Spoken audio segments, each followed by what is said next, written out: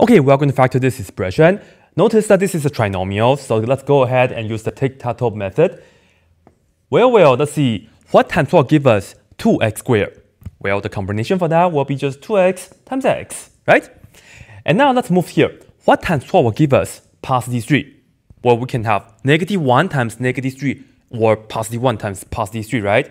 And let me tell you, the correct combination that we're going to use is negative 1 and negative 3. And the order is that we are going to put negative 3 here and negative 1 right here. And the reason is because, remember when we do the check, we have to take the 2x times negative 1, and that will give us negative 2x, which is right here. And then I will have to take this and multiply with this, negative 3 times x, that will give us negative 3x. And if you look at this, combined with that, do we get negative 5x? Yes, we do, right? Therefore, this right here is our correct combination. So finally, we can just write down the answer. We are factoring, you just go across. 2x minus 3, that's the first factor. So let's go ahead and write that down. And the second factor is x minus 1. And this right here is it. Alright, here we're going to factor this, and notice that we have 8x cubed minus 32x. We do have common factors, right? So let's go ahead and do that first. Well, we know the 8 is just 8 times 1, and we also know that 8 goes into 32. 8 times 4 is 32. So we see that the 8 is in common, therefore we can take that out right away. Next, the x to the third power and x, we can factor out an x. You always do the x to the smaller power. This is x to the first, you can just go ahead and take that out. And the reason is because, you see, this is x to the third power, which is x times x times x, and the x is of course just 1 by itself. Well, this x and that x, they are in common, so you can take that to the front like this, right? Alright, now let's see the leftover. X times x, we can write that as x to the second power, namely x squared, and then minus 4, like this. Alright, so we did the factoring already, but you have to ask yourself, can we do more? And the answer to that is yes. Because this right here is a difference of 2 squares, and let me just write this down right here for you guys.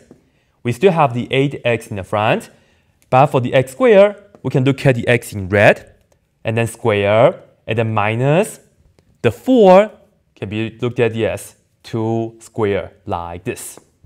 And now we can use the formula for that, which is going to be the following. Let me write down the 8x first though. Alright, here we go. To factor x squared minus 2 squared, the first factor is x minus 2, and then the second factor is x plus 2. This is the difference of 2 squares. And this is the most that we can do.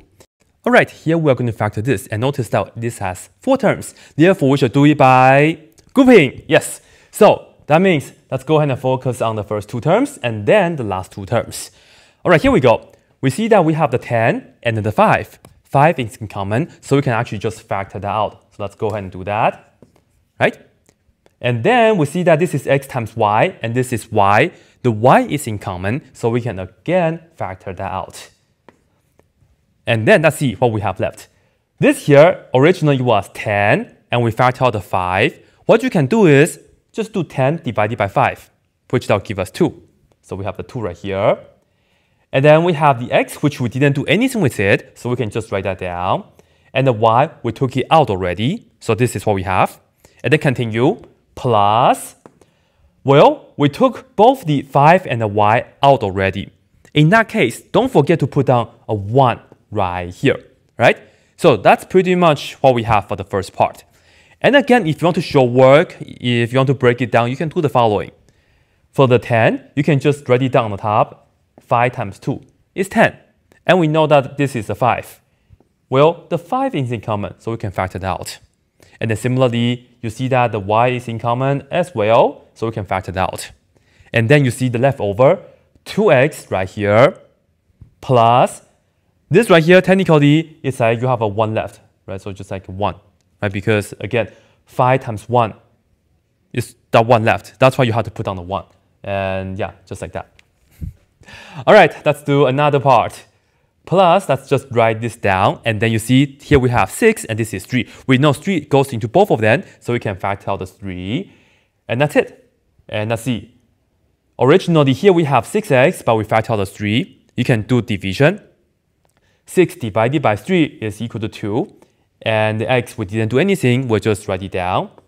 And then plus, originally was 3. We factor out 3. Again, you can think about this as division.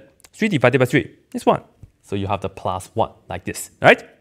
And again, if you want to just do it like how I did it over there, 6 is the same as 3 times 2. And you see, we can factor out the 3 because it's in common.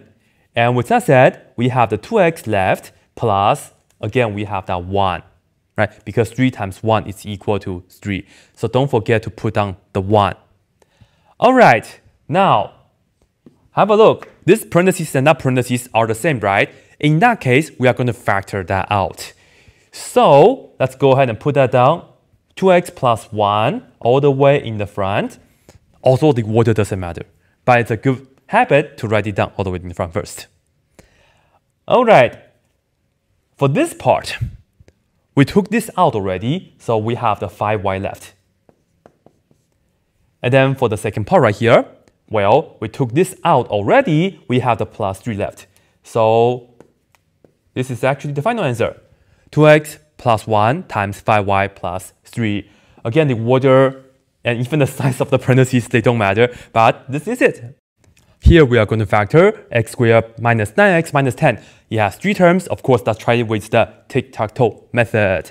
So here we go. This, and that. What times what give us x squared? Yes, x times x. Great. Now, what times what give us negative 10? Well, you have 2 choices, right? It seems like it. Actually, you have a few more. You can do negative 2 times positive 5, or positive 2 times negative 5. Or you can also do negative 1 times positive 10, or negative 10 times positive 1. The correct combination that we're going to use is positive 1 times negative 10. The order right here doesn't matter because this and that, they are both x, right? This works because if you check x times negative 10, that gives us negative 10x, and then 1 times x, that gives us positive x. Negative 10x times x does give us the negative 9x. So you know this right here checks, right? So finally, we can just write down the answer, x plus 1. Again, when you do the tic-tac-toe method, the answer is you go across. And then, right here, the second one is x minus 1. I mean, x minus 10. X plus 1 times x minus 10. And that's it. Okay, another trinomial that we have to factor. Of course, we use the tic-tac-toe method for this. So go ahead and do this right away. Now, this is trickier because here we have a 9, right? 9x squared. Well, we can do x times 9x. Or we can also do 3x times 3x. And sometimes if your first choice doesn't work out, of course, don't give up. Usually I will ask you guys the ones that are actually doable, right? And in fact, I will tell you the actual choice that we are going to use right here is 3x times 3x. Right? If you use x times 9x, unfortunately, that's not the correct choice. All right, now look at negative 10. What times what give us negative 10? Again, we have a few more choices. 1 times negative 10, negative 1 times positive 10, or 2 and 5, but one of them have to be negative. Well, the correct combination that we are going to do is negative 5 and 2. I think it works. Why? Because if we take this times that, that will give us 6x, yeah? And then negative 5 times 3x, that will give us negative 15x. What's 6x minus 15x? Is that equal to negative 9x? Yes, it does. It checks. So we found our correct combination. So in the end, we can just go like this. 3x minus 5 and 3x. This is a positive 2, so you just add 2 right here. And yes, that's it. All right, we are going to factor this, and it has 4 terms, therefore we should do it by grouping. So let's go ahead and get ready. Focus on the first 2 terms and then the last 2 terms. Well, here we have x to the 3rd power plus 5x to the 2nd power. Factor out x to the 2nd power, right? So here we go. Factor this out, x to the 2nd power. Well, originally we had x to the 3rd power, but we took away x to the 2nd power, right? So we have x to the first power left, like this, right? And then we have the plus and 5x squared, but we took this out already, so we just have the plus 5 like this. And again, if you want to just break it down right here, for the x to the third power, you can write it as x times x times x. 5x squared, the x squared, you can look at it as x times x. Well, we have x times x in common. That's why we can factor out the x squared. And we have this x left and plus 5 left, just like that, right? So that's the idea. Now, for the next part, it's trickier. First, when you see the sign right here, you always need to write it down right away. This is a negative sign, right? It's a minus. You just go ahead and write that down right away, all right? Next, we still do the numbers. This is 9, this is 45. Well, we know 9 goes into both of them. I will just factor out 9 first, like this. And again, you can look at the 45 as 9 times 5. You see the 9 is in common, so you can factor that out, right? Open the parentheses. Now, for the first term, we took out the 9 already, and we have the x left, so we can put that down. And notice that originally, this part was meant to be negative 9x. Well, we have negative 9x right here, so we are good. Now, for the last part right here, this is really tricky. Be really careful with it. Originally, we have negative 45, but we took away negative 9 on the outside. Think about division. Negative 45 divided by negative 9 is positive 5. So this actually turns out to be positive, and we have that 5 left like this. Again, you always write down whatever this sign is right away, and because this is negative, technically inside here we have to change the sign. That's why this negative becomes positive. And if you would like, again, you can just do division. Look at negative 45 divided by negative 9, we end up with positive 5, right? Or you can just put on the 5 and then think about negative divided by negative is positive 5, like that. All right, so this is what we have. And then we see that this and that parentheses are the same, so we can factor it out. Factor out the x plus 5. And then we have the x squared, so let's go ahead and write that down, minus 9, like this, right? Now, it seems that we are done, but no, because you should always ask yourself, can we do more? And the answer to that is yes, we can do it right here. Because, I will write this down right here for you guys. This is the same as saying x squared minus the 9 is the same as 3 squared. We can factor out a difference of 2 squares. So finally, I'll just write this down right here. X plus 5, it stays the same. But for this part, well, use the formula. We get x minus 3 times x plus 3, right? The difference of 2 squares, just like that. So here we have it. This right here is our answer. Okay, let's try to factor this. And in fact, the reason I say let's try is because this right here is not factorable. No matter how hard you try, it's just not possible. You can seriously try it, right? So let's go ahead and do it. Well, for example, we know x times x will give us x squared. That's good. But what times will give you 6? In the meantime, they add up to 8. Not possible anymore, right? You can try 6 and 1, but that's going to give you 7. You see, this times this is 1x, and this times this is 6x. So that's 7x. It's not 8x. And maybe if you would like, you can try 2 and 3. 2 times 3 is equal to 8. I mean, 2 times 3 is equal to 6. You can try 2 here and 3 here, but this times this will give you 3x, this times this is going to give you 2x. And that's not the same as 8x. So in fact, no matter how hard we try, this is just not possible. So I will just give you guys a little sad face here, right? Anyway though, don't just draw a sad face on the exam whatsoever. You have to just say, this is not factorable. Go ahead and write that down. This is not factorable, right? And don't even show this, just kind of cross it out because this right here does not even work. Okay, we're going to factor this right here, and it has 4 terms, therefore we should try it by grouping, right? So here we go. Let's look at the first 2 terms and then the last 2 terms. For this and that, notice we have x to the third power here, and this is x squared, so we can factor out x to the second power. And of course, this is just 1, so there's no number for that. Anyway, let's factor out an x squared right here, and then, well, originally x to the third power, and we factored out x to the second power. 3 minus 1. 3 minus 2 is 1. Right? So this is x to the first power. And then for the second part, we took this out already, so we have the minus 16 right here. Okay? All right, now, again, write down the sign right here, right away. This is a minus, just go ahead and write that down. Then for this, we're looking at the numbers 4 and 64. We know 4 does go into both of this. The truth is 4 goes into 64 16 times. 4 times 16 is equal to 64. So you see the 4 is in common, so we will just factor that out. And I'll open the parentheses. You see, originally this is negative 4x, but we took out the 4 and we also took out the x, the negative, so we have the x right here. Just x.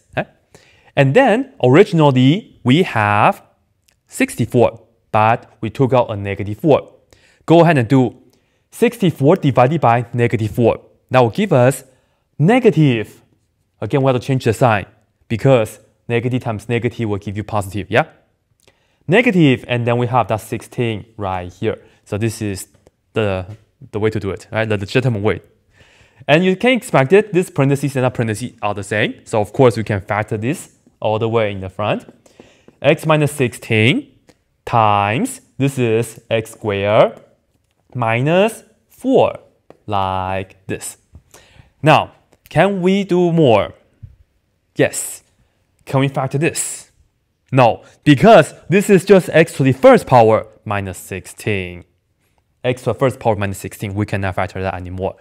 However, for this one, x squared minus 4, which we can look at this as x squared and then minus 2 squared, and then use the difference of 2 squares formula. So here we go, let's write this down. This is still the same, x minus 16. But for this part, we will have x minus 2, and then times x plus 2. Just like that. And with that, yes, we are done. Here we'll factor 20x squared minus 45y squared. Well, deal with the numbers first, namely 20 and 45. What do they have in common? The 5. Because we know that 5 times 4 will give us 20, and 5 times 9 will give us 45. So the 5 is in common. Well, that's it, because this is x squared and this is y squared, so that's all, right? So here we go, let's factor out the 5. I'll put that in the front. And then for the first part, we have 4x squared left. So let's write that down. And then minus 9y squared, like this. Now, can we do more? And the answer is yes. Well, this is the difference of actually a 2 squared. For the 4x squared, this is how we have to do it.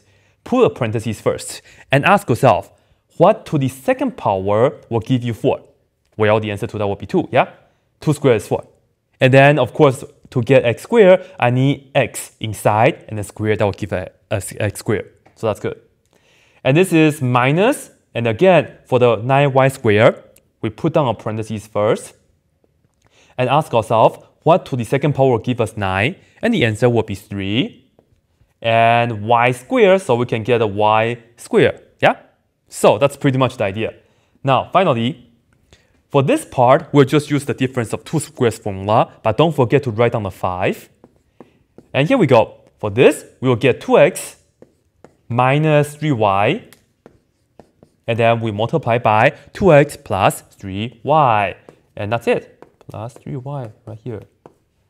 So this right here is it. We are going to factor this right here. And of course, we can use the tic-tac-toe method because it has 3 terms, right? So go ahead and give it a try. So here we go. Well, to produce 4x squared, we should have 2x times 2x. Maybe that will work. So let's go ahead and try it. And to produce negative 15, what times 4 give us negative 15? Maybe we can use negative 5 and positive 3. So let's put that down and see what happens. And let's see, we will have to do this times that 2x times 3, that will be 6x. And negative 5 times 2x, let's see, this is negative 10x. Unfortunately, 6x minus 10x, that's not the same as negative 17x. So this right here is actually not correct. Does that mean we don't have an answer for this? No, it just means that we had a wrong combination, right? So let's go ahead and try again. Let me just write this down one more time. And this time I will show you guys the correct combination. All right, here we go. Tic-tac-toe in action. In fact, we should use 4x times x. Well, again, sometimes I wouldn't know unless I actually check it. If it doesn't work, it doesn't work. If it works, right? Anyway, here we go. What times 4 give us negative 15? Well, we are still going to use negative 5 and 3. And we actually have to put negative 5 here and 3. Because, again, when you check, you have to do this times this. And that will be negative 20x. Yep. And then take 3 times x. That will be positive 3x. What's negative 20x combined with 3x? Yes, we do have negative 17x. So it checks. So that means we have the correct combination. So finally, we'll just write down the answer and go across. We have 4x plus 3 times x minus 5. Just like this, and we're done.